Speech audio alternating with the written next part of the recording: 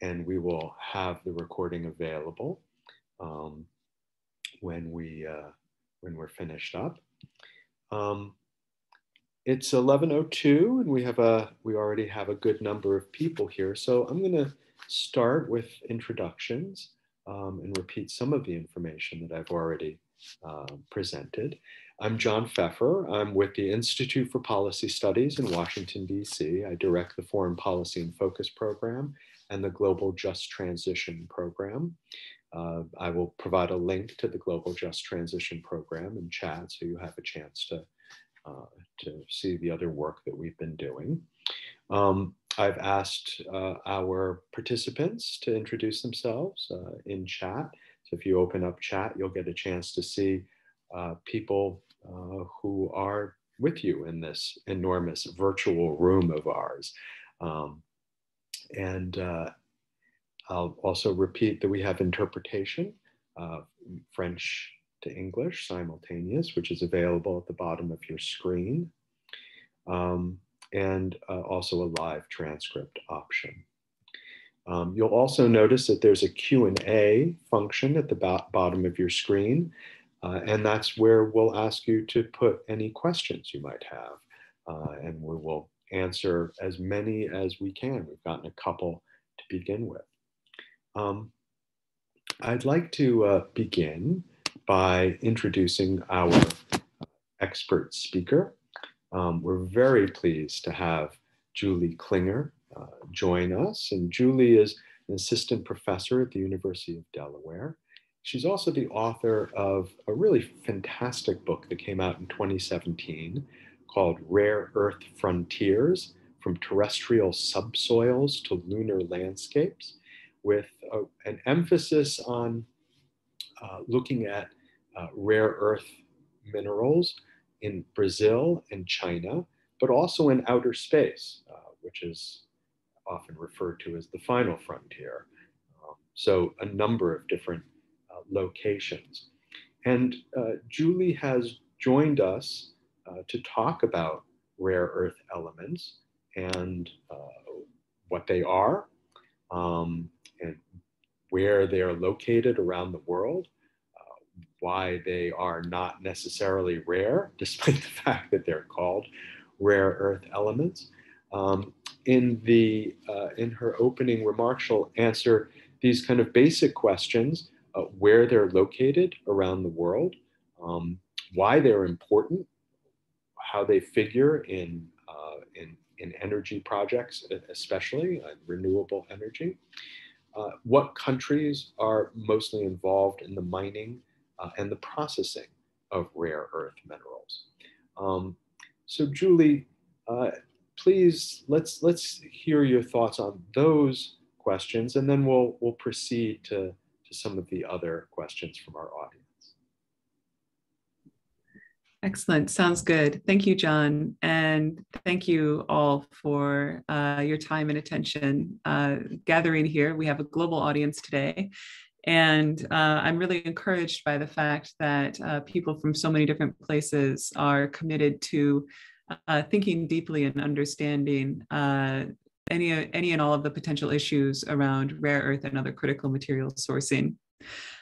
So what I'll do is I'll begin with a short presentation, just tell you a little bit more about where I'm coming from and the basis of my research, and then presuming no prior knowledge on where it's going into this. And so I'll give you a kind of overview of rare earths and so-called critical materials more generally, and then we will leave the rest of the time for question and answer and discussion, because I want to make sure that you're able to ask all the questions that you're able to ask. And I will promise or commit to you to be very clear about what I know based on my own research, what I know based on secondary research, and what I don't yet know, in order to enable you to make the best decisions that you can make as well. So without any further ado, I'll go ahead and share my screen.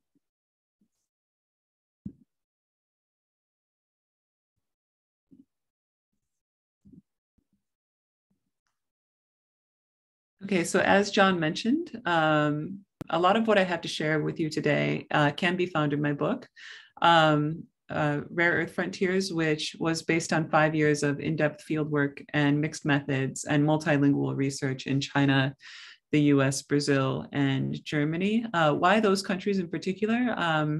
I was interested in understanding why global rare earth production had concentrated in China, and what the historical antecedents were for that, what the social, environmental, and economics impacts were in China, and then following China's efforts to clean up and consolidate its domestic industry, I was interested in understanding then what the impacts were in different parts of the world.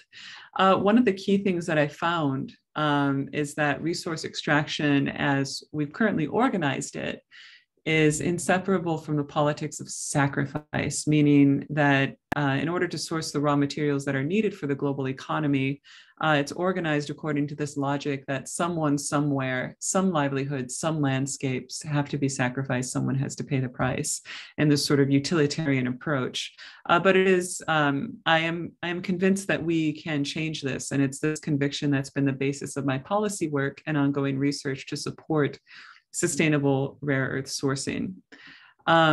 Just a little bit more about the research. This gives you a sense of the geography of it between 2010 and 2015. Of course, working with colleagues, research assistants, collaborators in different parts of the world, the geographical extent of my research has increased. But just to give you a sense that if you look at the book for further information, you'll find the story distributed among these geographies.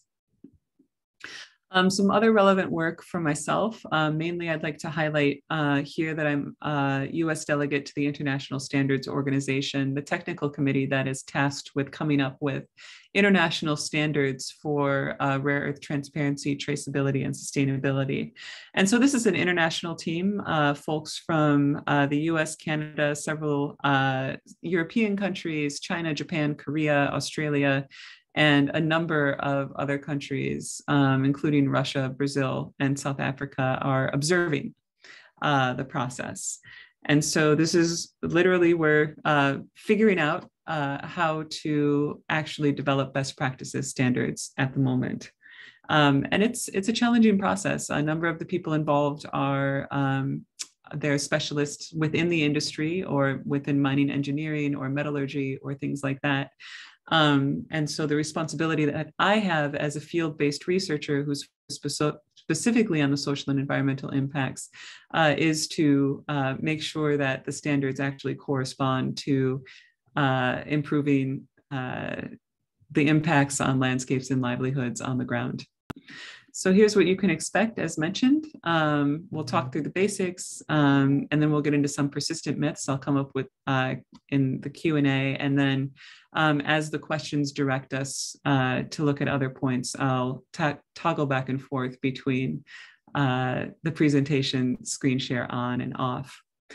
Just to give you an overview, the term rare earth elements refers to 17 roughly chemically similar elements that are circled here in the periodic table. They're mostly found in what's called the lanthanide series, which is numbers 57 to 71 here, and also scandium and yttrium.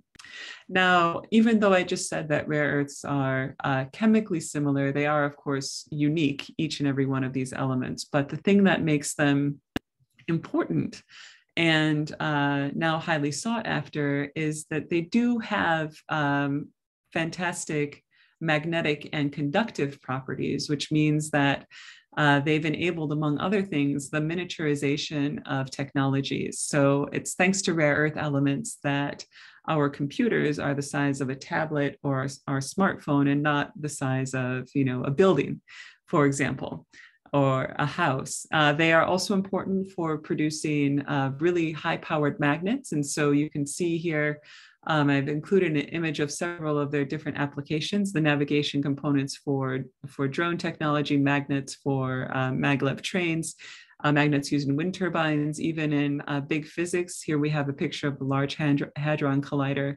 And then they also have a number of interesting optical properties as well. So certain elements like cerium, for example, cerium, which is of course number 58 here. Cerium, when it's applied to glassware, confers this lovely pink color, right? It's also used then for lasers, and also those lasers are used for things like precision guided missiles.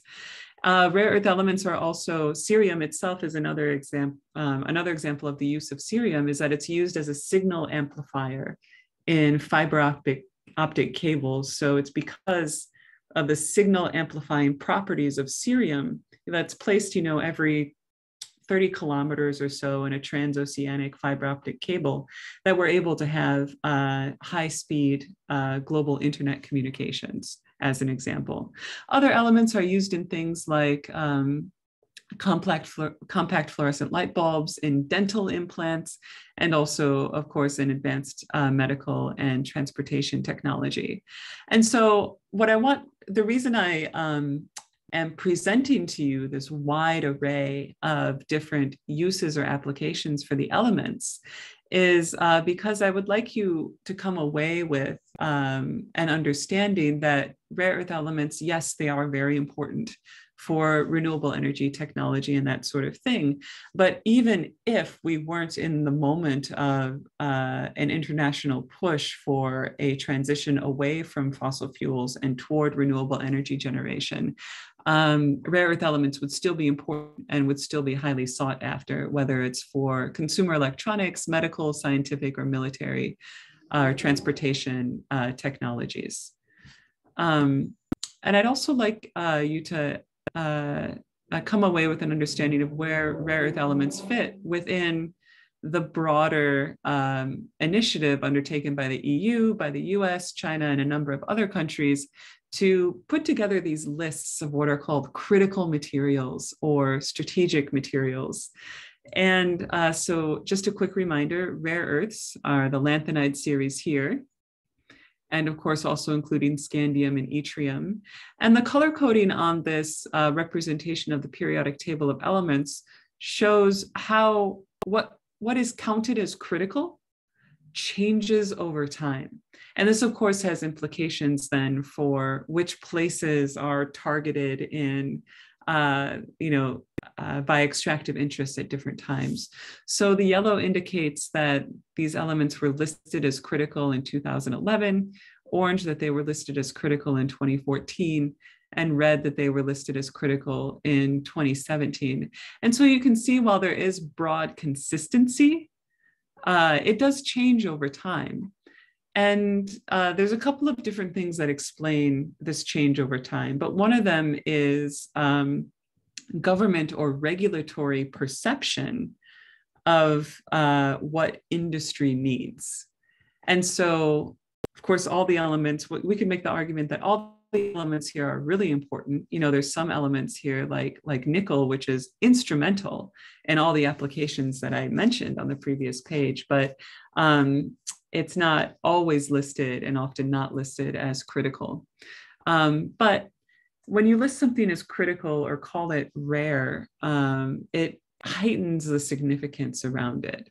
And it also can put people in a situation where if they are objecting to mining or the location of an industrial site, within their local environment or context, it can put them in a position where they're seen as arguing against something that's essential or necessary. And that may or may not always be the case, depending on the element that we're talking about. So I want to give you a definition. What are critical materials? Right? According to the US Department of Energy, a critical material is any substance that is used in technology that is subject to supply risk and for which there are no easy substitutes. So rare earth elements are a subset of critical materials. Not all critical materials are rare earths, but all rare earths are considered critical materials. And I'll repeat that later if that's needed.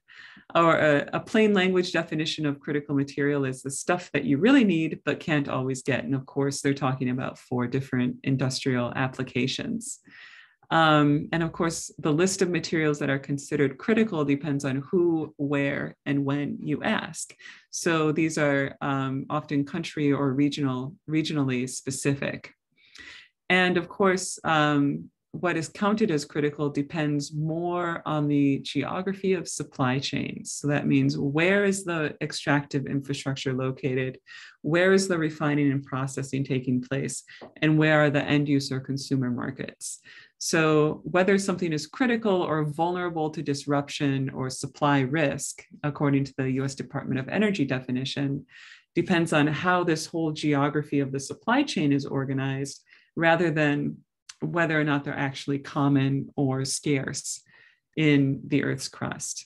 And I'll talk a little bit about what I mean by that in just a moment. Now, there's a number of different approaches that are taken to address what's called the critical raw materials problem. So there's, of course, policy initiatives called raw materials diplomacy in order to build different international agreements to increase the rate of extraction in order to increase the global supply of critical raw materials. But when I say global, of course, the major markets for critical raw materials are Europe, North America, China, and Russia. And so we need to also be attentive to that, that what is often defined as a global problem is actually covering the concerns of a handful of major consuming economies. Other approaches are to increase the rate of mining, increase recycling, to increase the lifetime of the technologies that use raw materials, to find new or substitute materials, and to improve manufacturing practices to be more efficient and maybe more readily repaired or reusable. Now back to rare earths. I'm showing you a chart here that was put together by the visual capitalist, but if you research rare earths online, you're going to come across a chart that looks more or less like this. This one was put together by the visual capitalist. And what the story that is told here, so here on the vertical axis, we see the total volume of metric tons of production of rare earth elements. And then here on the horizontal axis, we see the timeline between 1985 and estimated 2020. And what you can see here is over time, beginning in the 1980s, but really taking off in the mid-1990s, China took on a very significant share of global production to the point where shortly after the turn of the millennium, China accounted for 97% of global production. And so this was a de facto monopoly. And then you can see here that that US production has increased. And then what's interesting here, and what's often, there's a lot of important stuff happening in this category, rest of the world, that is often sort of flattened into a single category like we see here. And so I will, of course, make these slides available if you'd like to look at them on your own time. But what explains this development? There's all sorts of theories, conspiracy theories, all of this stuff, particularly if you're speaking from the US context, like I am. But based on my in-depth historical research, the explanation for this shift in global production over time it basically comes down to this. In the latter 20th century, as Western countries were opting out of rare earth mining and processing, China was opting in by scaling up investments, by subsidizing industry and industrial development, and increasing research and development as other countries were scaling down.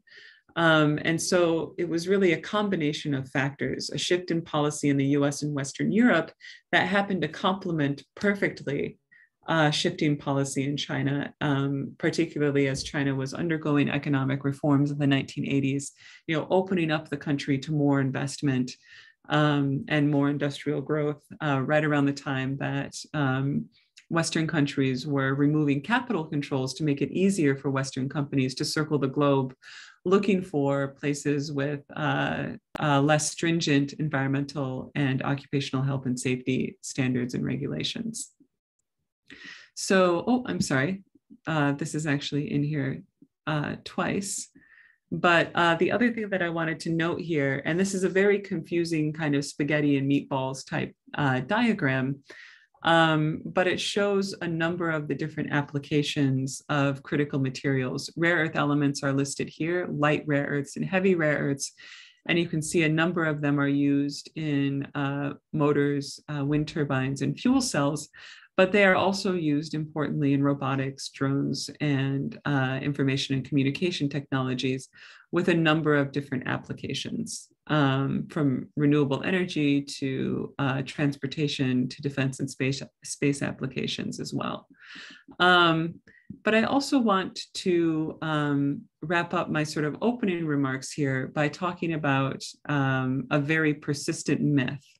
And this myth or misperception is understandable, but I would say the most pervasive myth that plagues organizing and decision-making around rare earth elements is this idea that rare earth elements are actually rare. Now, this is a reasonable conclusion or assumption to make because rare is in the name. But based on my research, it seems that this misnomer, this inaccurate name, has been lamented by material scientists and chemists who work with specific rare earth elements since at least 1907. Why are they called rare if they're not actually rare? Well, the answer is actually quite simple. It's that when they were first discovered in the late 1700s, no one had ever seen them before. And so they were assumed to be rare. It's really that simple. But I think the name has stuck around because if you call something rare, that allows you to do things that you might not be able to do otherwise, such as force through an extractive agenda in an otherwise protected place. So if, however, we assume that rare earth elements are rare, this leads to a number of dangerous assumptions. And I think these assumptions are very much at play right now. The first is that China mines the most rare earth elements because China has the greatest rare earth geological endowments. This is simply not the case. A related assumption is that, well, okay, rare earth elements are rare or scarce, so this means that they will be subject to war and conflict, right? So you've probably seen all kinds of headlines that call rare earths the next, elements of conflict, the next oil, this sort of thing. This is more, this tells us more about the public imagination around these materials than it actually tells us about the incidence of materials in the Earth's crust. If we call something rare, we also often assume that if something's rare, then it can only be obtained at a great cost. So great sacrifices, right? This goes back to the politics of sacrifice, right? Great sacrifices are justifiable to get this very rare and very necessary thing. And of course, if something is rare, then we imagine that it's hard to find. And so from the perspective of the global north and major institutions in the global north, this has led to the assumption that rare earth elements are concentrated in so-called emerging economies, right? And all of this, all of these assumptions are, of course, reinforced by pop culture, news commentary, and some policy. And just as an example of how potent this is in pop culture, here we have a screenshot from James Cameron's 2009 film Avatar, where they were looking for something that looks an awful lot like lanthanum, which I just showed previously, but they fictionalized the element by calling it unobtainium. Right. And so this idea that you have to go to great lengths to get something that's crucial for technology is very much part of like the public imagination. And that gets projected onto rare earth elements in a way that can really obscure the realities of the materials and also undermine organizing for better social and environmental practices. But here's the thing, I want to explore these implications a little bit further. If we assume that rare earth elements are actually rare, then what are our options?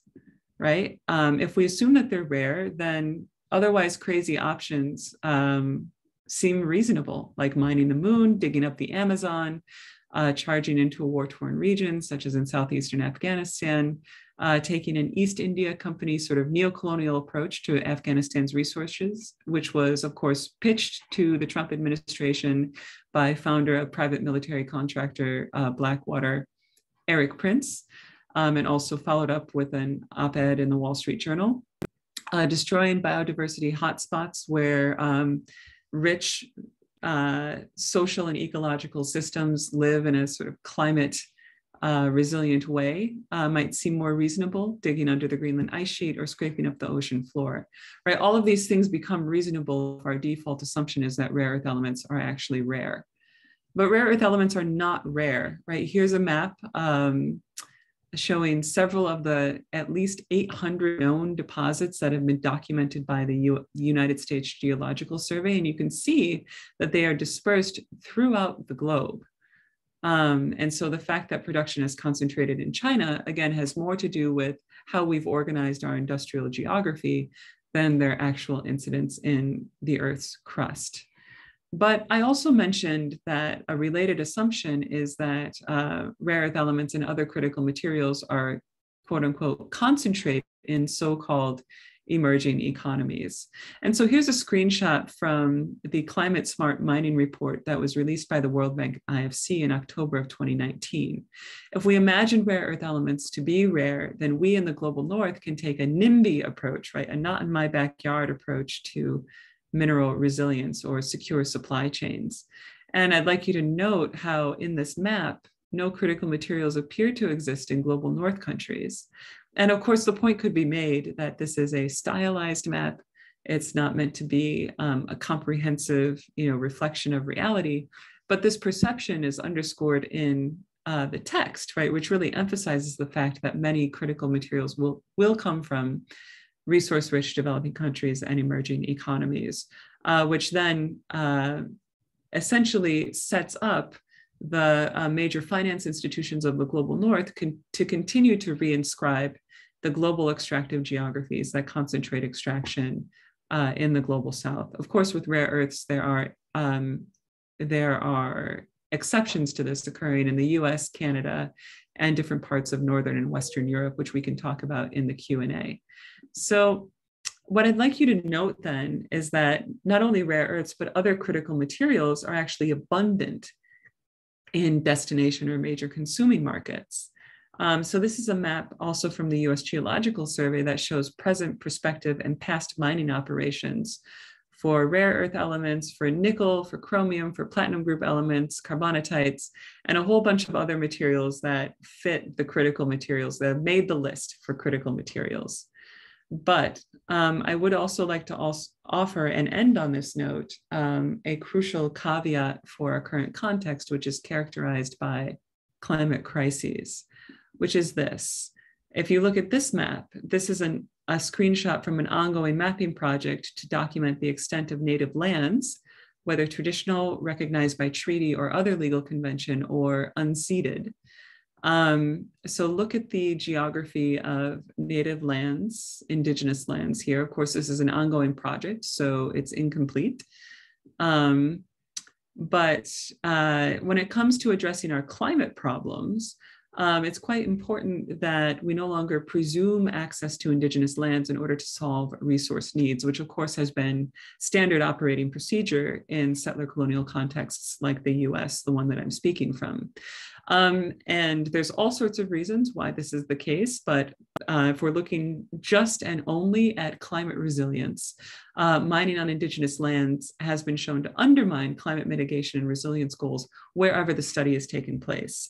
And I think we can expand this point out to say that it's not just indigenous lands, but it's wherever subsistence-based rural, agrarian, nomadic, pastoral livelihoods are located that are more climate resilient. When you displace those livelihoods, you also displace the people who are living in a climate resilient and perhaps even autonomous way, and put them in a position where they can no longer maintain these low carbon lifestyles. So I'll say that this may seem to present a pretty serious conundrum, given that there are overlapping geographies of indigenous lands and critical materials deposits, but I think there's a way out, and this is what I'll end on, which is this, that currently less than 1% of all rare earths and 12% of all electronics that are consumed are actually recycled. And so even though there's this massive push to open new mines, we also have this other problem of accumulating piles of electronic waste in different parts of the world, when in fact, processing this might help us meet our critical resource needs without having to dig new holes in the ground. So that's our primer and overview, and I'd like to open it up for Q&A and whatever else you'd like to discuss. Thank you so much for your attention. Thank you, Julie. That was fabulous. That really provided an excellent overview, and I think probably answered a lot of questions that people had coming to this space. We've had a couple of questions already in the Q&A. I'm going to ask people to do three things. The first you've already done. You've introduced yourself in the chat, and it's wonderful to see so many people and from so many different places and doing so much wonderful work. So that's the first thing. The second is to put your questions in the Q&A function. It's easier to see those than if you put them in chat, and we will take those in turn.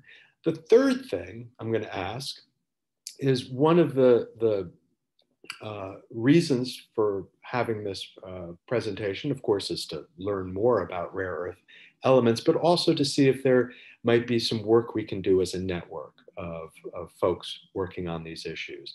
I don't want to assume that everybody here wants to be part of a network, so I'm going to ask you to send a note with your email to me, either through the chat function. You can send it directly through chat, or I'm going to put my email in chat. You can send it directly to me by email. So it would be wonderful to continue this conversation in a very practical and action-oriented way after this session is over. But Julie, we have already gotten a couple of questions.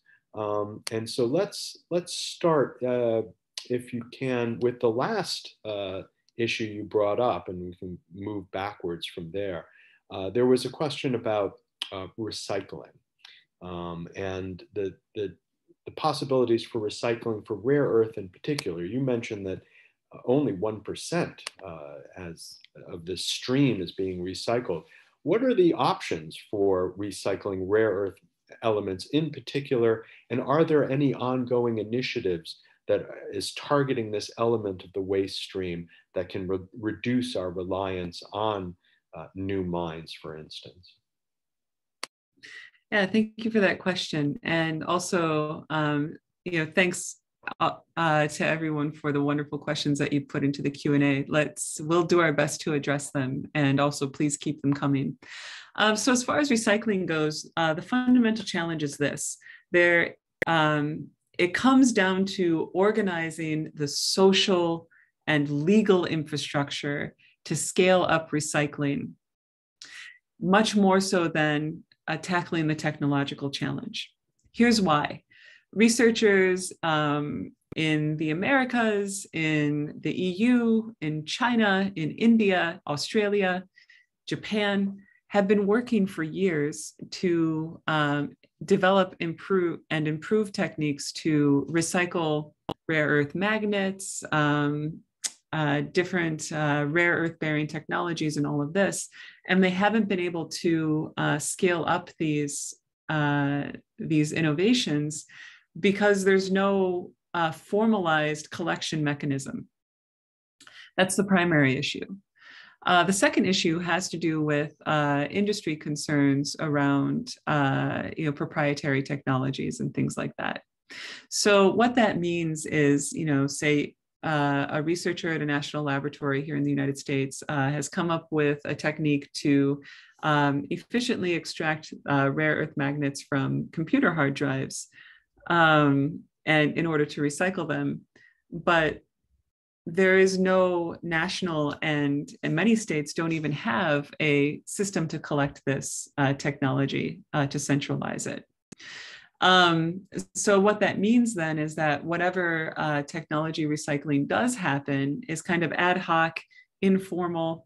I live in a state that technically does have an e-waste recycling collection program, but I just tried last week to find out where to drop off some of my old electronics, and it turns out it's not functioning right now or anymore. And so a lot of this stuff is just tossed into the waste stream. With the result that we're losing track of these resources, but two, we're mischaracterizing these critical resources as waste. There's another issue too, and I think many folks on this webinar are attentive to this, which is that electronic recycling is a nasty business.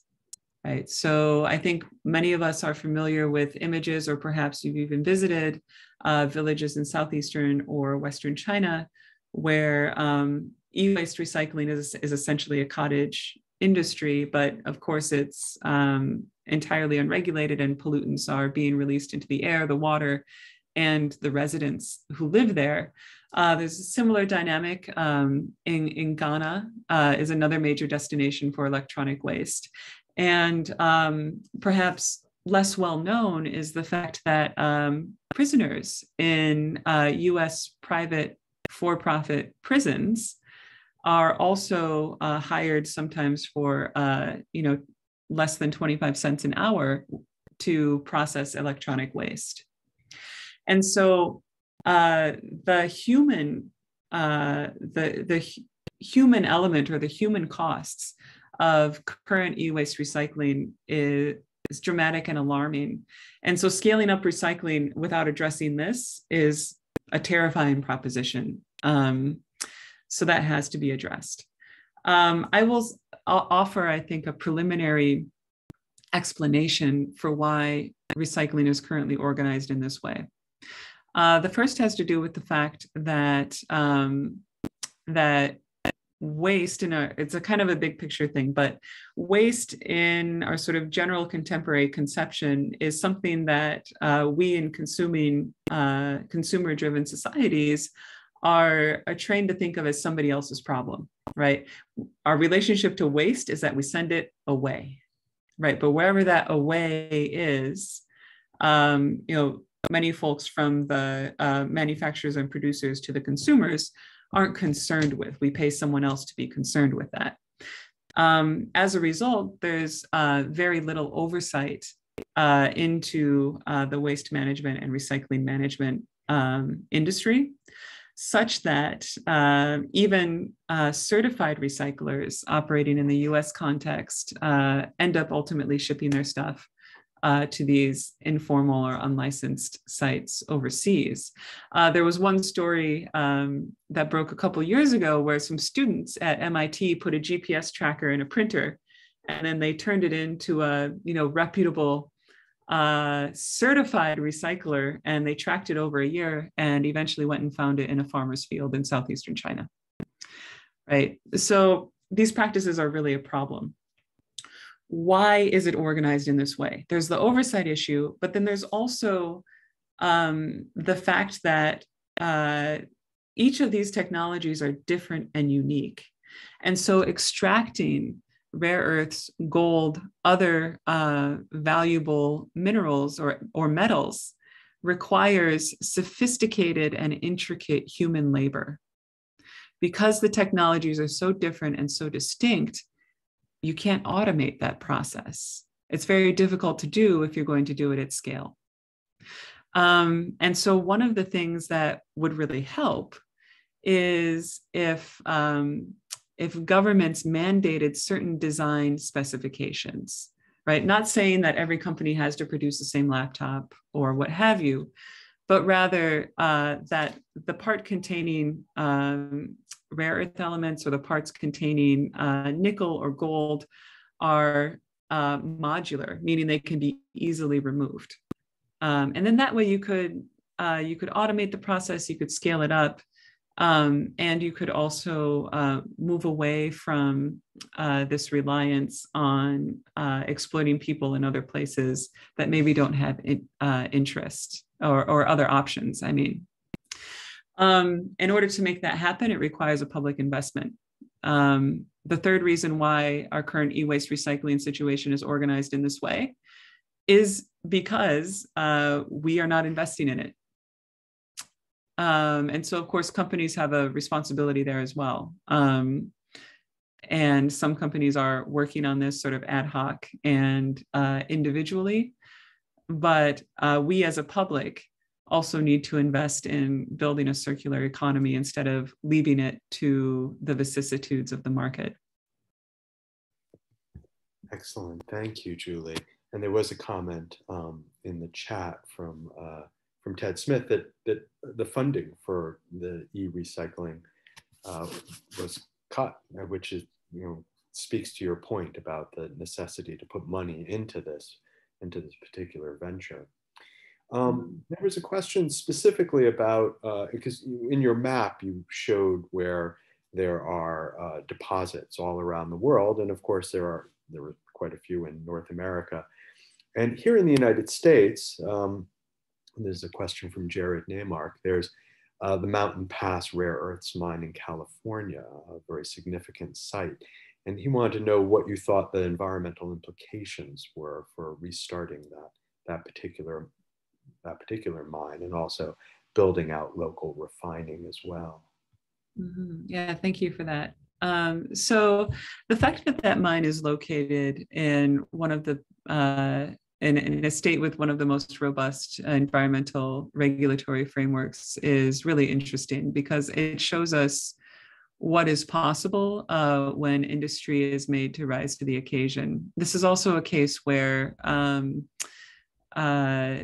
over time, as the ownership of the facility has changed hands, you can kind of see how different owners have or have not learned from the environmental problems of the past.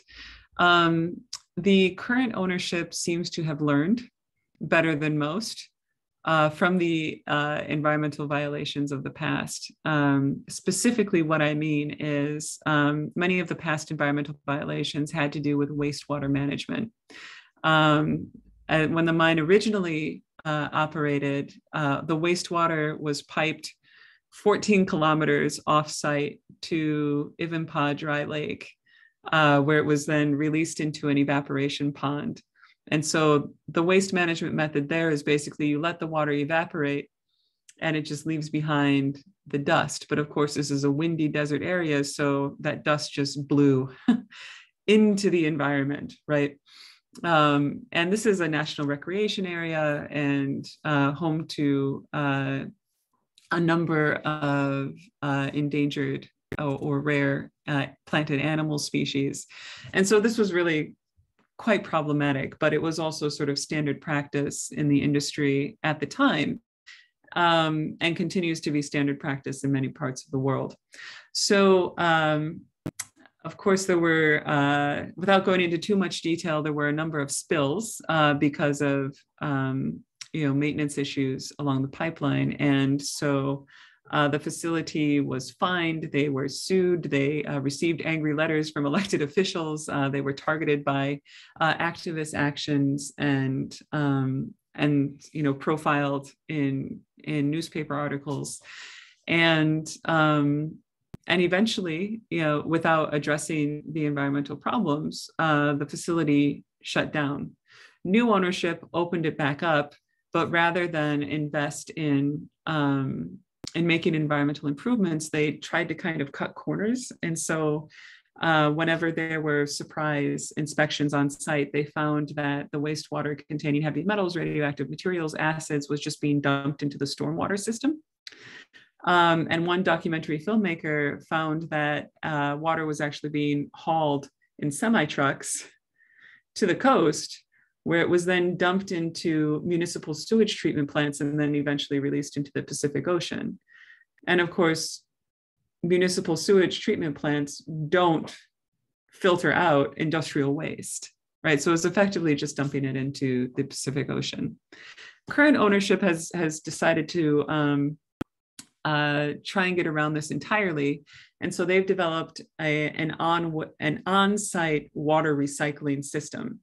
So their strategy is no water leaves the site, right? The water is recycled on site, and the waste is not stored in its wet form. The water is removed first from the waste, and what is stored as waste is a much smaller solid waste, right? It's just basically dust and grit that they store on site, and then they progressively bury, right? So it's a much smaller waste footprint, and it deals specifically with the environmental issues of the previous decades.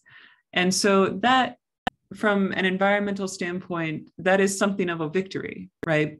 But it shows that it takes years of disciplining the industry in order to force or stimulate or inspire, I guess, these important improvements. Excellent, thank you. There was a question that came in before by email, and I'm going to combine it with another one because you provided some very useful information about this particular mine in California. And there were two other kind of region-specific questions. One was, are there any rare earth minerals in Ukraine? And you have already said that there's this perception that because these are rare, but they're not rare, that somehow they play a role in conflict or generating conflict in order to gain access to them. So of course, Ukraine is in the headlines as the conflict that we're focused, many people are focused on at the moment. So if you could talk about that. And then someone in the Q&A wanted to know about Congo, and whether you have done any specific work around rare earth elements there. Okay, great, thank you. Thanks for those questions.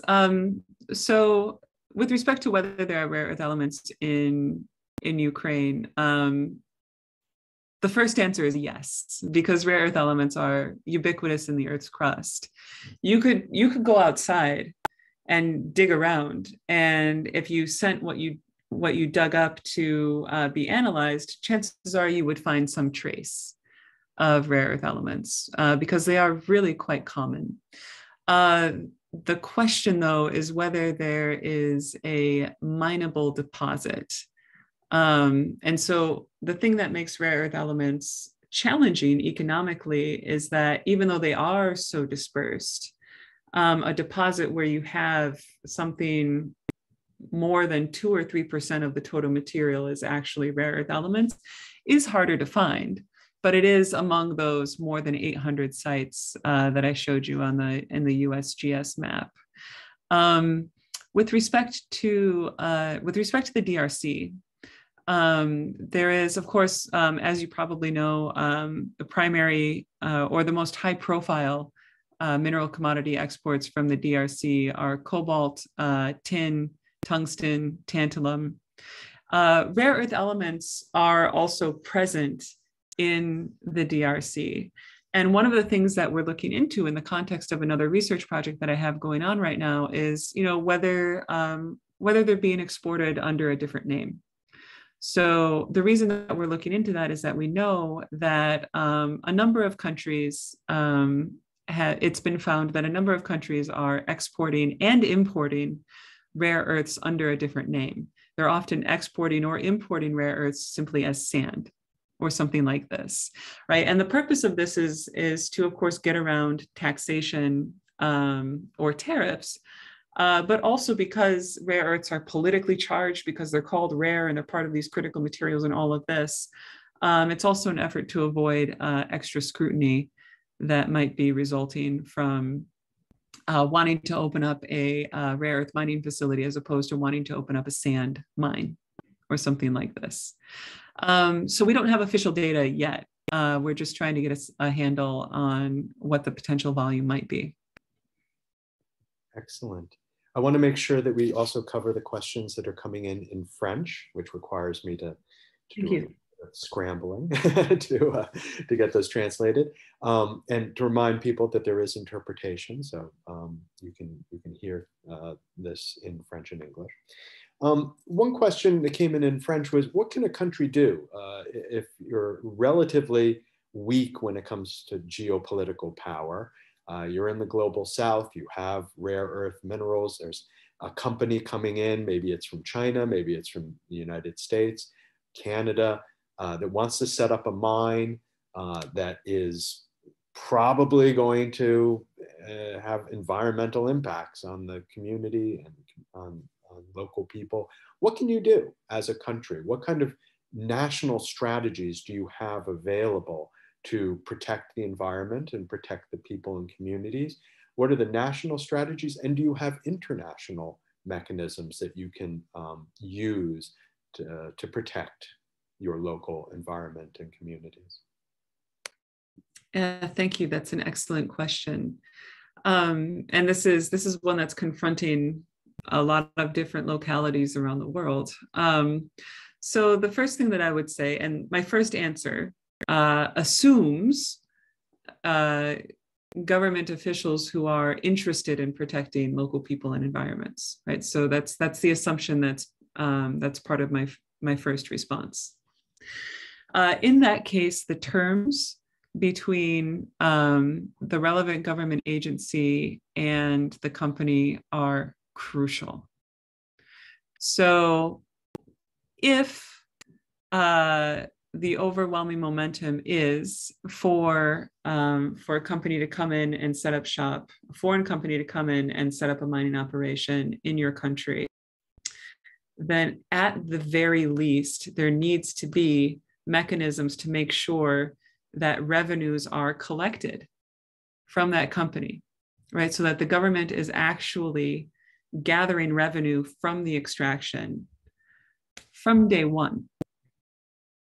I say this because it's often the case that that agreements will not charge any royalties or not charge any taxes or royalties for a period of 10 or 20 years. And this effectively robs the country of a share in the production. And those are funds that could be put toward all sorts of things. Now, there's a complicating factor here, which is, depending on whether or not the country is an IMF debtor state.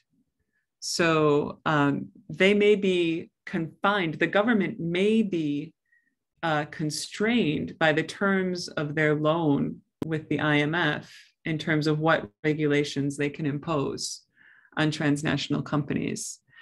And that's part, of course, a broader question or a broader set of issues, but I do think that it can and does play out in the extractive industry domain. That's an opportunity to align with broader movements to adjust or transform the terms of these IMF loan agreements, or even to cancel debt or eliminate these terms so that they don't undermine countries' self-determination to such an extent.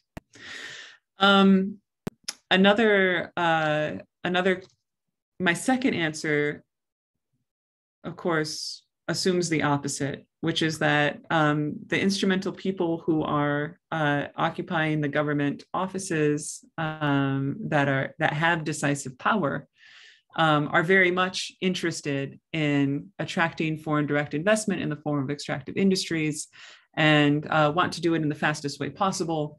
And, of course, sacrifices must be made, right? If you're going to have this kind of industrial driven development, if that is the mindset.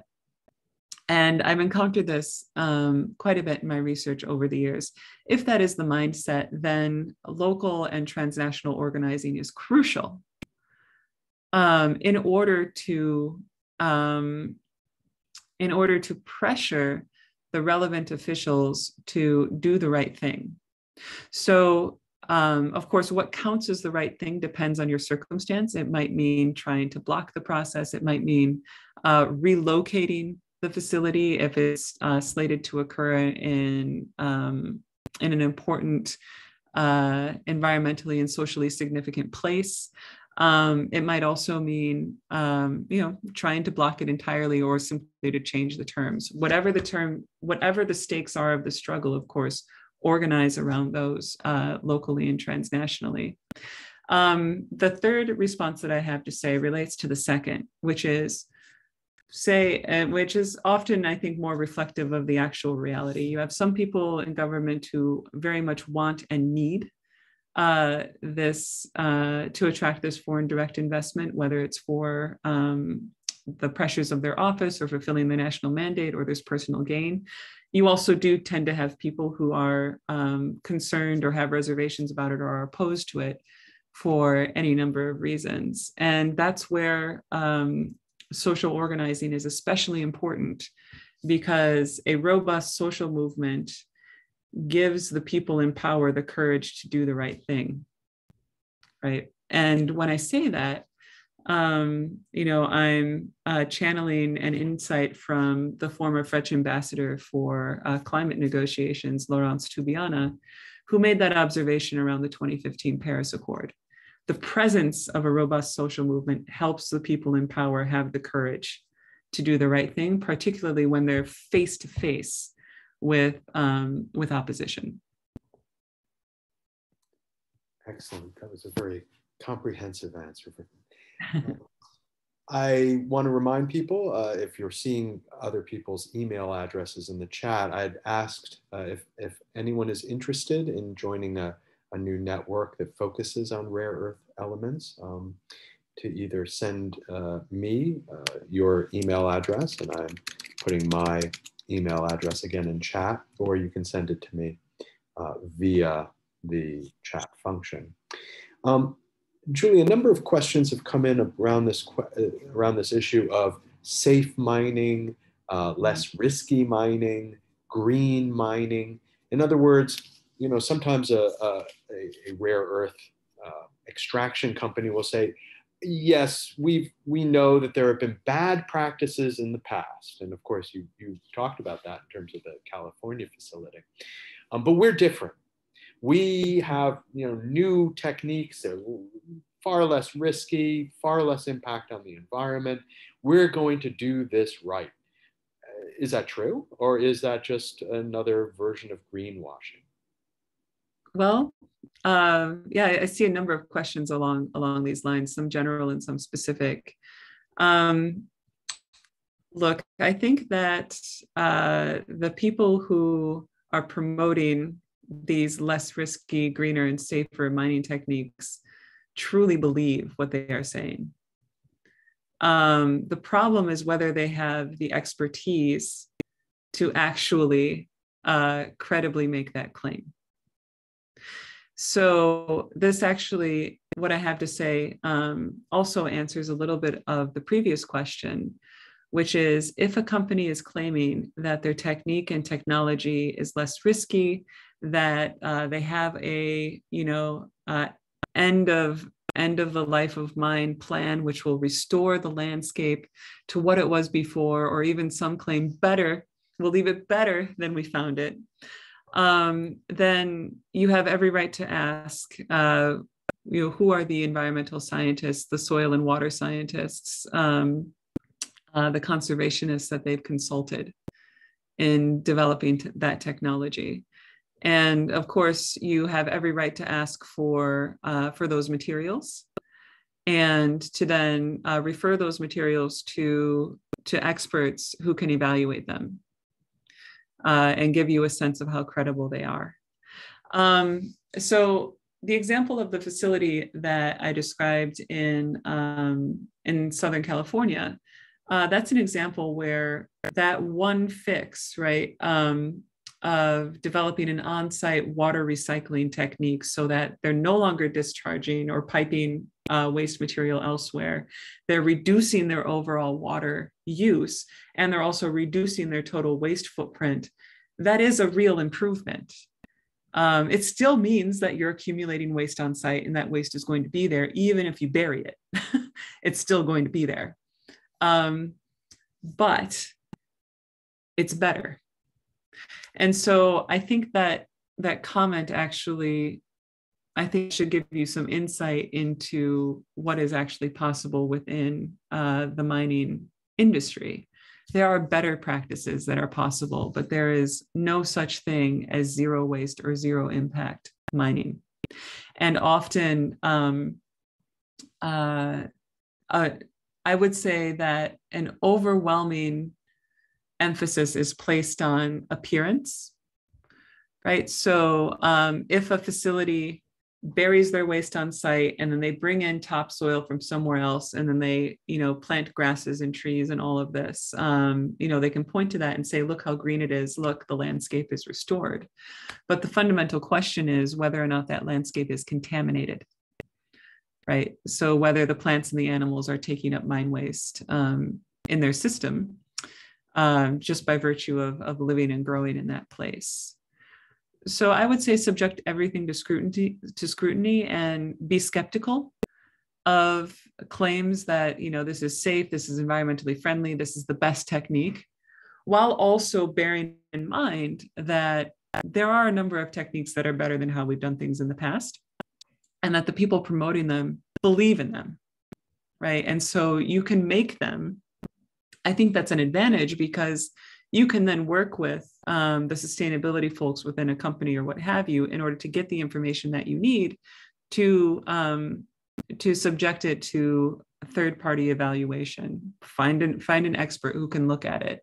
And if the facility is determined, or if the powers that be are determined that the operation go forward, they can suggest improvements, right? It can be a process of productive engagement, potentially.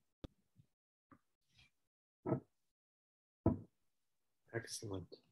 There have been a number of questions about kind of the organizing by groups, both in the global south and in the global north, to either oppose specific rare earth element mines or to change the practices of existing mines. I'm wondering if there are any examples you can give where you think that has been successful or has been well thought out strategically, and has there been some useful cooperation between groups in the global north and in the global south on these issues? Well, honestly, for the most part, I've seen the struggles are very isolated in place. And so one of the reasons why I'm so happy about this conversation that's happening today is that, this is, quite possibly building an international network around rare earth mining and processing. And typically what I've seen is that, it's locally based social movements that draw strategically on national and international allies and resources in order to make sure that their concerns are addressed. So, for example, one of the things that I studied while I was researching this in China was, in fact, the history of local environmental organizing, the work of environmental journalists, regional and local public health researchers, social scientists, water scientists, who really, for a number of years, put a lot of pressure on different parts of the government in order to get information on the contaminants that were being released into their environment and address them or provide compensation for people who were impacted by this. And although this is never part of the story internationally, right? You have to be there locally talking to the people who were involved in order to get this story. This grassroots environmental organizing, some of it was coordinated, a lot of it was ad hoc. Members from this village petitioned that official. Members from this organization worked with people from this village to coordinate with this scientist to put pressure on this part of an industry, right? It was ad hoc, but it was persistent over years. And that ultimately was instrumental in shaping government policy at the local, state, and national level to consolidate and clean up the industry locally. Right, so that's an example from within China, where grassroots pressure is instrumental, actually, in changing practices. That, of course, is not the only factor, but it is a significant, and I would say a determinative factor that is often not told simply because it's hard to know unless you're there. Another example that I think was actually effective, really effective, and a case of local, national, and transnational organizing had to do with the Linus facility in Malaysia. And so, you can look this up. There's a number of stories, but the SLSM movement, Stop Linus, Save Malaysia, effectively, it built on the already robust environmental organizational network within Malaysia, drew in transnational resources, reached out to journalists and all of this and international organization, in order to make sure that local concerns, which were based in very real things, very real terrible things that had happened as a result of socially and environmentally irresponsible rare earth processing locally in previous years, to make sure that those concerns were addressed. And I think that those two examples kind of show the importance of combining, local and transnational resources. But a major obstacle to this is that rare earth mining and processing is highly specialized. And so it's very difficult for people outside of the industry to even know what they should be concerned about. Right. And conversely, it's very easy then for pro-mining interests to kind of like bamboozle or confuse concerned parties by resorting to very technical language that describes a specific part of the process, and to present that as a solution to all the concerns. This is something that I've also observed. Excellent, thank you. And we had a nice shout out to Lee Tan on the chat, who was very much involved in that Linus work in Malaysia. Great work. There's been a couple of questions about what we might call rare earth element aligned minerals. In other words, strategic elements that are not rare earth elements. Question about uranium and whether it should be considered a critical resource. Lithium has come up. Obviously, lithium is critical in lithium ion batteries, major source of lithium in that triangle in South America with Argentina. What's the role of lithium in these struggles? And then there was a question also about open pit mining, and I'm not familiar enough with how rare earth minerals are mined, and whether open pit is a technique that's used for that kind of mining and what the consequences are. So if you could address those as a collective group of questions. Yeah, great. Thank you. So, what counts as a critical material depends on who you ask. It also depends on, which interest groups have managed to influence, the sort of public or government officials that are responsible for compiling these lists. Because an argument could be made for just about every element on the periodic table for its criticality, right? At least every element that we use. And so I say that to kind of preface my remarks on uranium and things like this. So one of the things that makes rare earth mining and processing so complicated and potentially hazardous goes back to the geology, right? So the geological conditions under which a mineable deposit of rare earth elements will coalesce and concentrate are the same geological conditions that result in larger concentrations of uranium and thorium. So often when you're mining for rare earths, you're also digging up this other radioactive material as well. In fact, many of the rare earth mines that were discovered through the 20th century were discovered when people were looking for other things. They were looking for uranium and thorium. And they also found rare earth elements. And so I think that that actually speaks to then some of the broader issues with the industry and how mining is actually organized in general, right? So the challenge that this criticality discussion is really making clear is that, okay, certain groups, governments, ministries, companies, special interest groups are deciding that certain elements are really critical or strategic or necessary. But the overwhelming approach is to rely on, the so-called free market to address what has been defined as a strategic concern.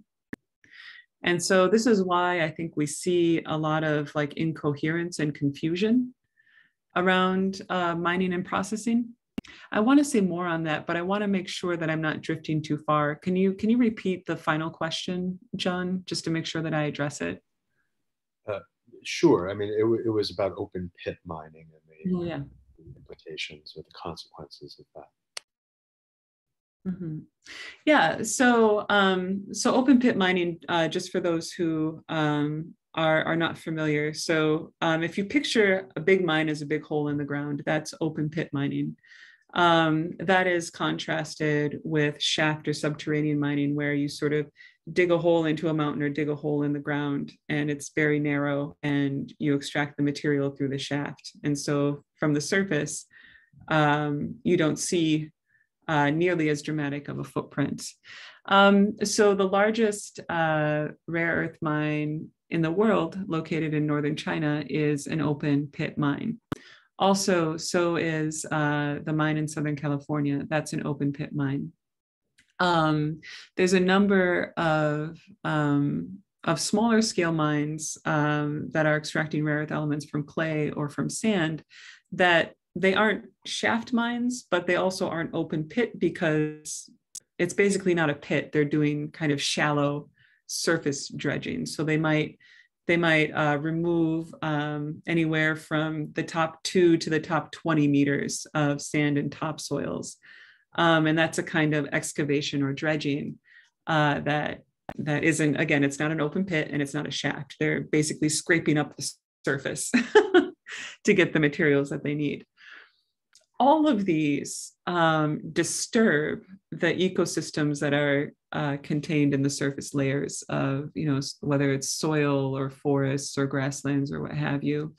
And from a climate greenhouse gas emissions standpoint, this is, I would say, the greatest mystery in terms of measuring the total impact of different mining practices, because very little is understood about the role of microorganisms, very small little creatures in the soil and plant matter on the surface, in absorbing and capturing greenhouse gases.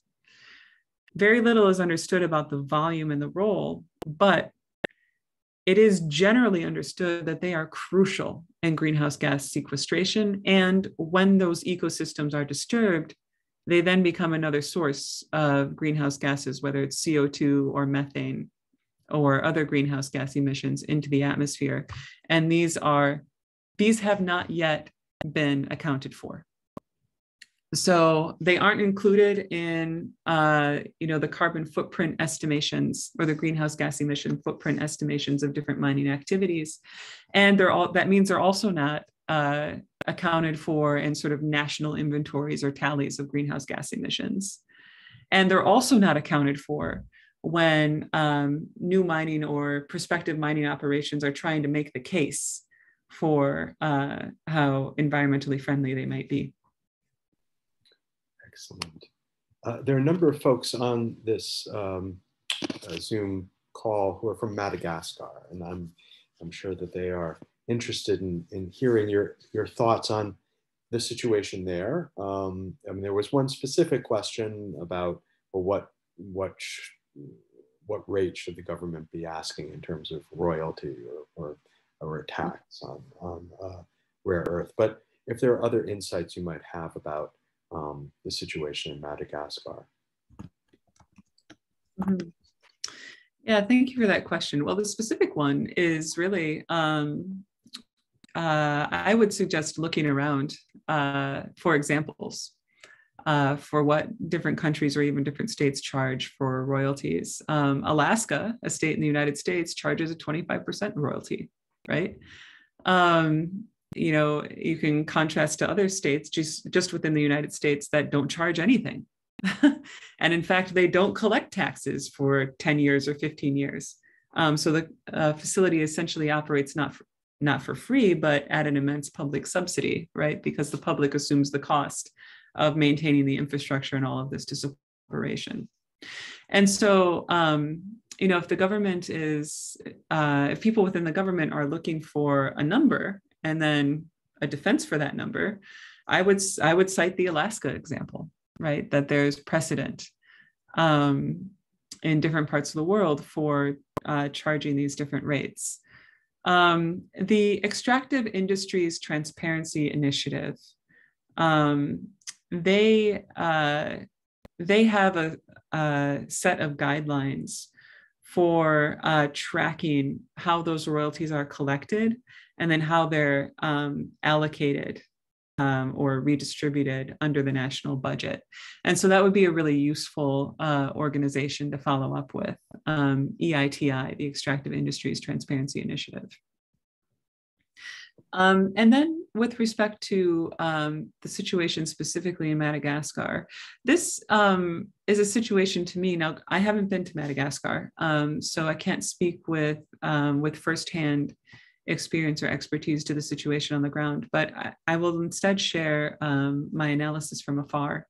It seems to me to be an example that really crystallizes the tensions between increasing mining in order to get the materials that are needed to actually make this urgently needed renewable energy transition possible, versus undermining and destroying important local social and ecological systems, right? Important local social ecological systems that need to be intact so that people can be more resilient and less vulnerable to the intensifying effects of climate change, right? So the situation in Madagascar really crystallizes that tension for me. And so I think that one of the things that can and should be done is a local climate resilience or climate impact survey, right? So where the impacts on local people's climate resilience needs to be taken into account. What happens if farmers lose access to their land? Or what happens if forest resources are enclosed and no longer accessible? What happens if water resources are contaminated to the local and regional livelihoods? And who then is responsible for compensating or bearing the cost of those impacts? This is something that I'm working on at the international level to make sure that there's an international mechanism for this, because the renewable energy transition cannot proceed by destroying the landscapes and livelihoods of local people around the world, and thereby rendering them more vulnerable socially, economically, and then especially in the context of intensifying climate change.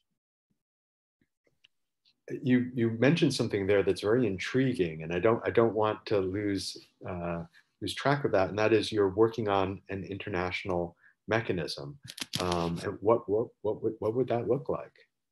Okay, yeah. So this is this goes back to some of the work that I mentioned at the very beginning of my remarks today with the International Standards Organization.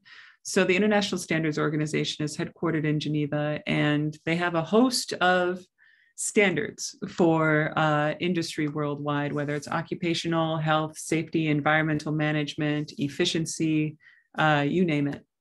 Their standards are entirely voluntary, right? But their operating principle is that delegates from ISO member states, which includes most countries in the world, will then work with their governments to align government policy with the International Standards Organization's standards.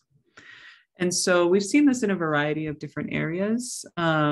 So EU member states are quite good about aligning ISO standards with domestic policy, adapting or selectively adopting some of it. In recent years, we've also seen this with respect to China, Japan, and Korea, that their delegates have been very, very diligent and very effective on, working to develop these international standards and then bringing these standards back home.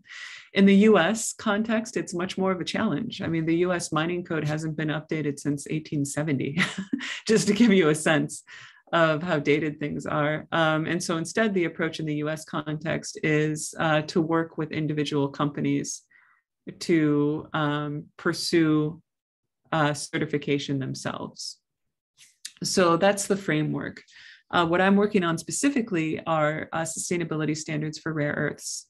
And the mechanism that I'm working on getting incorporated is precisely what I just suggested, that that there is a, similar to an environmental and social impact assessment, which of course, those are problematic, controversial, and often not effective ultimately. But that there is an inventory and analysis of the climate resilience impacts of a proposed mining operation. And that this analysis be carried out by parties that are mutually agreed upon between industry, government, and civil society. And that the findings be disseminated in locally appropriate ways. Right, so that they're not held in a binder this thick in an office somewhere, and that counts as transparency, but rather that they are disseminated and can be commented on as part of the process for ensuring that a mining operation that is being promoted in the name of, climate mitigation and climate resilience is not in fact doing the opposite. Because I'm working within the International Standards Organization and these standards are for industry, right? That's an approach that I'm taking that's targeted toward industry actors. But I think that social movements, civil society, researchers at universities can, and in fact, many already have, or this is prevalent in some of the organizing, to present this argument or conduct this analysis themselves, right? Instead of waiting for a company to decide to do the right thing, and to use that as part of the organizing. Excellent, thank you. I have two more questions lined up. I also want to do a check-in with you, Julie, just to make sure you have enough energy to continue. We also have a wonderful translator, John Wani, and I don't want to overburden him as well. So I have those two questions lined up. I also recommend people check out all the resources that others have been posting in chat that are extremely valuable. The last two questions, and we can reevaluate and add if necessary, but one is substitutes. As you said, rare earth elements, we've known about them for hundreds of years. That's given us plenty of time to come up with substitutes for them. Although, as you said, they have unusual properties when it comes to conductivity and magnetism. So I imagine it's challenging to come up with precise substitutes for these. But is there anything that you know of that's in the pipeline, metaphorically, that can provide substitutes for these elements that are made perhaps of something that's synthesized that doesn't require an extractive process? Mm-hmm. All right, yeah, that's a great question. For your check-in questions, I have another hour. So if folks need to go, that's fine. But I'm so happy that that this group of people has come together, that I'm here, to discuss things for another hour before I need to go to my next engagement. as long as our interpreter or translator can hold out for that long as well. In terms of interesting substitutes, this is a really interesting conundrum because I mentioned at the beginning of my remarks that the thing that makes rare earth elements so useful is that they have this fantastic magnetic and conductive properties. And so in order to substitute, you need to find another element that also has a sort of similar or comparable property. And so, for example, we've seen, over the past decade, other elements like vanadium, for example, have been substituted for rare earth elements, or even tellurium. And they're not part of, that set of 17 rare earth elements, but the issue is, with that case of substitution, you're taking the issues from one set of elements and just transferring them to another set of elements. There was a lot of effort, at the beginning of the decade, to find substitutes because at the time, China was responsible for 97% of rare earth production. And so, folks in the US and Japan and the EU were very interested in finding other substitutes. But it turns out that because of the way that global industrial geography is organized, a lot of those substitute elements are refined in China as well, right? Where there are interesting developments has to do with efficiency.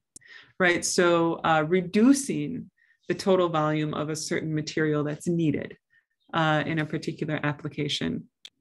Or actually, before I get into that, I wanted to note with the case of solar panels, and again, this concerns not an element that's not a rare earth element, but it is an example of a really exciting substitution. So it used to be that tellurium was really important for solar panels. Tellurium is hard to get, it's expensive, and that was a bottleneck actually for larger scale solar panel production. But material scientists figured out how to substitute silica, which is basically sand and is much more common, to perform the work that was performed by tellurium. This took several years of work to do. And because, you have to then retrofit or update your industrial machinery in order to do this, right? It takes several years then for a substitution like this to become ubiquitous. But that's an example of the kinds of things that are possible when people who are able and want to experiment are, of course, supported in that experimentation. So most of the gains that I've seen have to do with efficiency, right? With reducing the actual total amount of elements required. That's important. I will reiterate, though, that reducing the total amount of an element that's required for a specific technological component is great, but it's even better if that specific component is made in such a way that it can be easily reused, repaired, or recycled, so that it can be plugged back into the supply chain without having to introduce new, additional, freshly mined material. Excellent, that's very helpful. There was a question as to whether this would be available as a presentation, and I assure you that it will be. It is being recorded, so the video will be available, and we will also have a written summary available. If you want to make sure that you have access to that, you can either send me an email or you can sign up at the Global Just Transition website, where you will get additional updates on the other projects that we're working on, which involve Chinese investments in Africa, consequences of Green New Deals elsewhere in the world, Latin America, Asia, Africa, and a number of other projects. That other question that I mentioned was someone asked how you deal with objections to your to the presentations you make. And they weren't very specific about what those objections were, but I imagine, for instance, someone could come to you and say, Julie, look, we are in a crisis right now. We have to have a clean energy transition yesterday, as quickly as possible. We do not have time for a lot of elaborate discussions about how to access these minerals. How we need them now, and so I'm sorry, but what you're saying is very nice with respect to environmental consequences and local communities. But the world is going to end. Planet's going to blow up. We need them now. So how do you respond to that kind of question of urgency? Thank you. I'm really sympathetic to it. Something that I'm living with and many of us are living with is the excruciating realization that 40 years ago, we could have been as incremental as we're being now. 40 years ago, we could have been this incremental and this gradual and created a very different future and present for ourselves. And so the urgency is something that I feel very deeply. The urgency, I think, though, forces us to only see one solution, which is to dig up more stuff. And digging up more stuff is something that takes so many resources, human resources, natural resources, resources of finance capital, legal mechanisms, and all of this, that in our urgency to just increase the volume of extraction, we are overlooking possibilities to help get us out of this crisis that maybe, yes, will require energy and resources and capital and logistics, but maybe not quite as much as a greenfields mining operation. And by that, I'm referring to not just e-waste recycling, but also reprocessing waste from other mine facilities in order to extract rare earths and other critical materials from these above ground resources that are just sitting there as massive heaps of waste. So I mentioned earlier in response to another question, which was that when you're digging up rare earths, that's only like a small percentage of the total volume of stuff that you're digging up. And because most mining companies are only after one or two or three, or at most a dozen things when they're operating a particular site, it doesn't matter what else is there. That whatever else is there is treated as waste.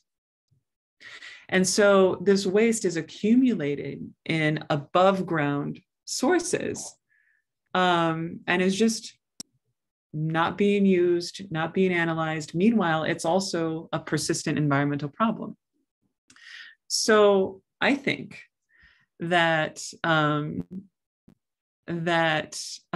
looking at the resources that we actually have in front of us, meaning including the things that we're currently mischaracterizing as waste, will help us get to where we need in terms of the total raw material need for the green transition.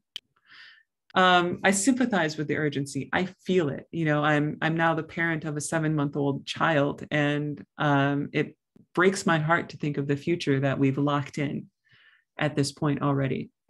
But I would caution people to be skeptical of urgency narratives that just the purpose of the urgency narrative is to intensify the status quo, right? The purpose of the urgency narrative should be to inspire us to look at things differently.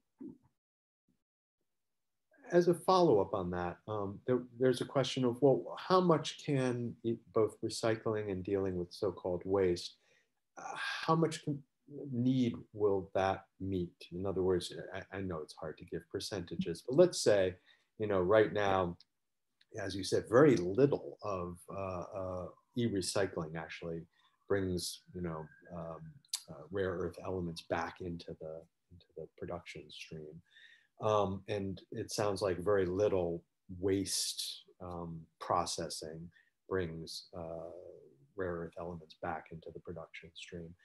let's say we were smarter, which is essentially what you're asking us to be. Always important to be smarter. Let's say we were smarter and we were able to boost e-recycling and waste treatment. Do you think we could meet current needs solely through those two processes and not have to actually expand mining operations? Well, I think, so first let me say this, recycling by itself, inadequate, right? Particularly if we're talking about meeting the projected demand increases, right, for decarbonizing our energy and transportation systems. There's also, the matter of the proliferation of information and communication technologies, which also is another demand driver for rare earths and other critical materials. Recycling itself is not going to get us there, I think. The fact is, we've recycled so little for so long, we don't actually know how much material is available in currently unrecycled stuff, right? The same applies for the rare earths and other critical materials that are just sitting there as waste from a silver mine or a lead mine or a uranium mine. It's just sitting there above ground. We don't actually know how much is there, right? So while I want to be prudent and conservative and not advocate that we can meet all of our needs by recycling and reprocessing existing waste, the third piece that we can add to that is, with the current and projected volume of existing operations, I have yet to see an actual quantitative, credible analysis that tells us that we can't get there, right? I have yet to see a credible quantitative analysis that shows us that it's impossible to meet our projected demand without, sacrificing tropical forest ecosystems or scraping up the ocean floor or mining the moon, right? The arguments advanced in favor of mining in those places are very compelling, but I don't think that they're actually based in robust quantitative analysis. And that's ultimately what I need to see in order to be convinced that mining in these places is absolutely essential. Excellent. There was a question to talk a little bit about the specific consequences of rare earth element mining on environment and on communities. I don't know if you can give us a couple of examples of that impact, because we've talked about it in kind of general terms so far, but can you give you any, especially from your research in China and Brazil, elsewhere, what those consequences have been in very specific ways for very specific communities?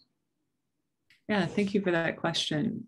So first, there's the hazards that are presented by, a mining operation itself. So without proper protection, people who are on the front lines of mining are exposed to the pulverized and fine particulate form of rare earths and other materials that come up in a mining operation, which leads to a number of respiratory and other ailments.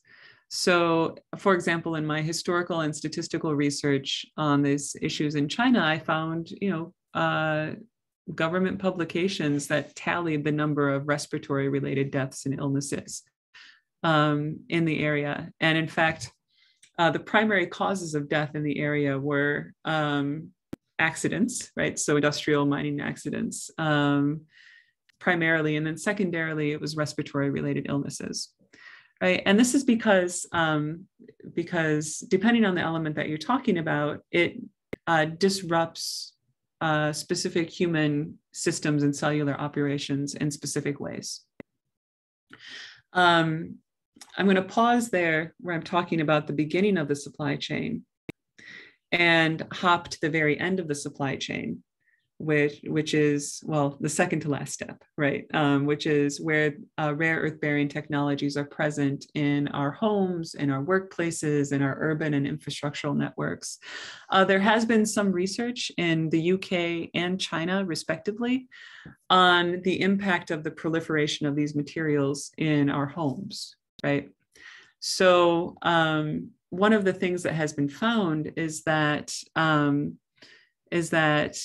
certain rare earth elements, when they enter the human system and interact with human cells, they look an awful lot like calcium to a cell. And so they can bind to calcium receptors at the cellular level. The cell's not getting the calcium, which disrupts its communication with other cells, which then can lead to a cascading set of organ failures, right? Or issues with cognitive and neurological functioning and related nervous disorders, to cancer disorders and reproductive issues as well. So that's kind of how it works on a cellular level. And this has been found to be the case in exposure sort of at the end of the supply chain. Going back to the beginning of the supply chain, a lot of the hazards associated with rare earth mining and processing have to do, in addition to the issues with rare earths, have to do with the other material that comes up and is released into the environment through a rare earth mining operation. And so in the context of northern China, where I did most of my research, the area also happens to be very geologically rich in arsenic and fluoride. And so these materials are pulverized and released into the environment, into the soils and water, and have been now for several decades. So much so that they produce now very specific ailments in humans and animals in the region. One of the ailments is skeletal fluorosis. So the way that this affects people is, your long bones, your bones continue to grow and they become very brittle. So you're more prone to fractures, and the fractures don't heal. But because just because your bones are continuing to grow doesn't mean that your tissues are growing either. So ultimately it results in a debilitating and very painful condition. And this also affects livestock as well. And it's known locally as long tooth disease, because the livestock's teeth continue to grow, but they become very brittle, so much so that they can no longer eat and they eventually starve to death. And so this, over the years, was devastating to local and regional populations, which, historically, it's been the land of nomadic, ethnically Mongolian pastoralists. And so this sort of slow violence of environmental contamination contributed to the destruction of those livelihoods in place. And then, of course, there's the matter of exposure to industrial byproducts, which, in addition to higher incidences of birth defects, cognitive and neurological developmental issues, which have been documented by public health researchers in China for years, right? And that research was really important in shaping government policy. There's also, of course, issues with increased incidences of cancer. And so the kinds of cancer that become more prevalent in a particular place depend on specific industrial effluent exposures that people have. And what determines that configuration is, one, the separation techniques that are used to refine and process rare earth elements, whether it's acid leaching or roasting or some other chemical process, combined with the actual materials that are present in the raw material that's dug up, whether it's arsenic, fluoride, or other radioactive materials. So it's really that combination of factors that determines the risk factor for a specific place. And so I'll just end that sort of long response with a kind of practical suggestion, which is, in requesting information for prospective mining operations, it's important to ask about what else is present, to find out comprehensively what the regional geology is, so that you know what else is going to be dug up and released into the environment as a result of the mining operation. Thank you. That's very, very helpful information. Um, I'm going to suggest that we take basically one last question, but you can take as long as you want to answer because it's going to be a big question, and that we try to wrap things up by 1 o'clock Eastern time here in Washington D.C. And to give our translator John a rest because he's been, I imagine, doing a lot to keep up with all of this information and translating it into French. So thank you again, John, for that. The last question, Julie, is really, your book came out in 2017, so it's been 5 years. And I'm sure, much of the research was obviously before 2017 when the book came out. So things have changed. And this is, in this last question, an opportunity for you to reflect on what you would add to the book if you had a chance to do a second edition or write a sequel. There were a couple of questions that might fit into that, such as deep sea mining, which has become an issue on the horizon. The topic of your book was, of course, the horizons of rare earth elements. So we're looking at outer space. Certainly, deep sea is another horizon there. Also, the impact of China's Belt and Road Initiative. China has certainly intensified its investments around the world, though there was a kind of a peak, especially when it came to Africa, in terms of the amount of investment peaking maybe about 5 or 6 years ago, and then plummeting, and then gradually rising again. So there are fluctuations, of course, in China's investment strategies. So generally, what would you add as part of a sequel or an addendum to your 2017 book? Yeah, thank you. Thank you for that question. And I see how it, folds a number of questions into it. So a lot has happened, and my own work has, also evolved in such a way that my focus is on, of course, doing this kind of work with a number of different stakeholders and policymakers in order to try and shift the norm away from the current largely unimpressive and often quite dangerous status quo. And in order to do that, that has required me to really improve my own technical knowledge base of different parts of the supply chain. So I've been focusing on that and learning where I can in order to understand what kind of incremental changes can happen in order to reduce harm, right? In order to reduce the harm that's created.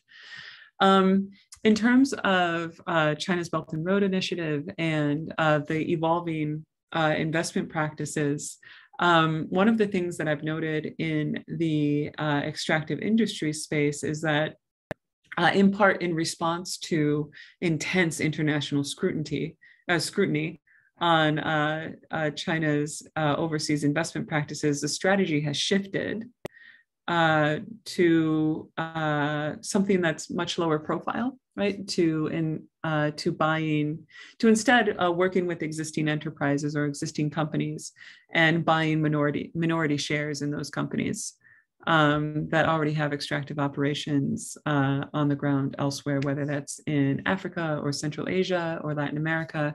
I mean, even also the United States and Canada. Right. And so there's been I think a real diversification of approaches that's occurred in parallel with the more higher profile Belt and Road stuff, where depending on the country that's being approached, opening a rare earth mining operation might be part of a comprehensive infrastructure aid and investment package that's offered or negotiated as part of formal Belt and Road affiliation. And so the other thing that that I've really focused on understanding is, and this comes from spending more time with new actors in the mining space, right? This is, and by new actors, I'm referring to people who are motivated precisely by the urgency of the renewable energy transition, and from a very pragmatic standpoint, want to make sure that that the materials needed for that transition are actually available. Right, and spending time with these constituencies in order to understand a couple of different things, but most practically speaking, so if you have people in industry who want to do the right thing, what's stopping them from doing it, right?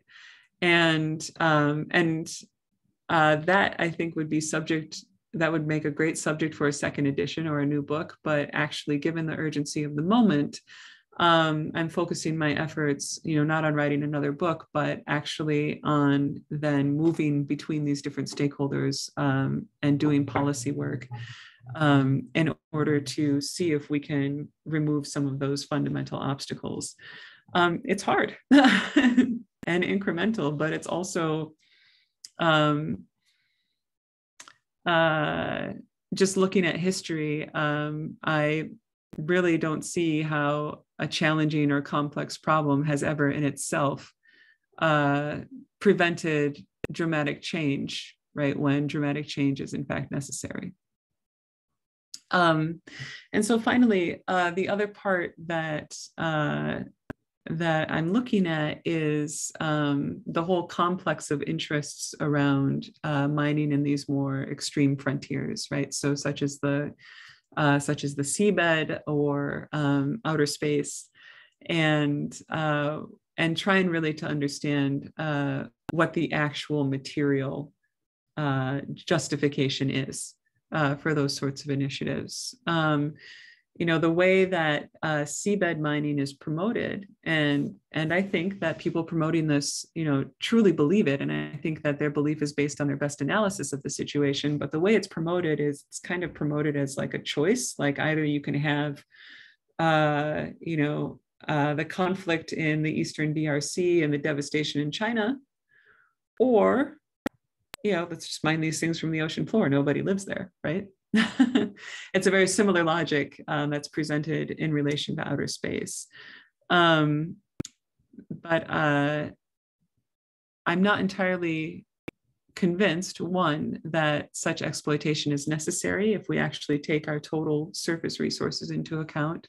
And two, there is much more to the picture than that, right? And so with respect to outer space, for example, it's one of the things that I'm looking at is understanding how much of the drive to mine outer space is actually about addressing an actual possible materials crisis or bottleneck on Earth, and how much is about developing the techniques and practices for space-related colonization and adventure, right? And if it's more the latter, great, space-related people can do what space-related people want to do, but it really shouldn't draw resources and attention away from the very serious matter of our need for a just transition here on Earth. I could go on forever, but I'll stop there. So, thank you, Julie. That was really very helpful. I'm sure you were intrigued to see, you mentioned popular culture references in the movie Don't Look Up, when the asteroid is heading towards to destroy the Earth, that the corporation sees it as this incredible trove of valuable minerals, rare earth elements among them, I'm sure. And that in a nutshell is the dilemma. We're destroying, or in the process of destroying the Earth to get these valuable minerals that we need to, quote unquote, save the Earth. So this, as you said, is a topic we could go on for several more hours to discuss. And I'm really heartened by the fact that so many people have remained for the entire 2 hours. It's been an extraordinary learning experience for me. Julie, you've imparted an incredible amount of information and knowledge. And big thanks again to John Wani as well for translating this into French. We will be publishing the video of this, and we'll make it available. I've put my email again in chat if you want to have access to that video, and I will also prepare a summary, which I will give to Julie to fact check before I release it to the world. And all of that will be available within a week or 2 weeks or so. But I really want to thank you, Julie, for giving us such an enormous amount of time and information. That's been so helpful. I hope that this will be a kind of a launch for a network of people from around the world working on these issues. And I really am so grateful to everyone who has shown up today to listen, and we will be in touch, especially if you gave us your email and other contact information. But thank you again for this event. All right. Thank you, John. Thank you all. All right, let's be in touch.